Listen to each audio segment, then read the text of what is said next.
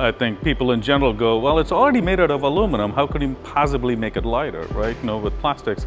What's important to consider is that aluminum is still a very two-dimensional material. It doesn't have the same level of design freedom that you can achieve with plastic. So being able to integrate features, to be able to mold the three-dimensional features into the application, being able to build additional functionality in addition to just being a dust cover, I think is a very important aspect of how plastics are used. So really it's the design and the integration and thus reducing the overall system's cost, and the entire weight of the module is how plastics play a role.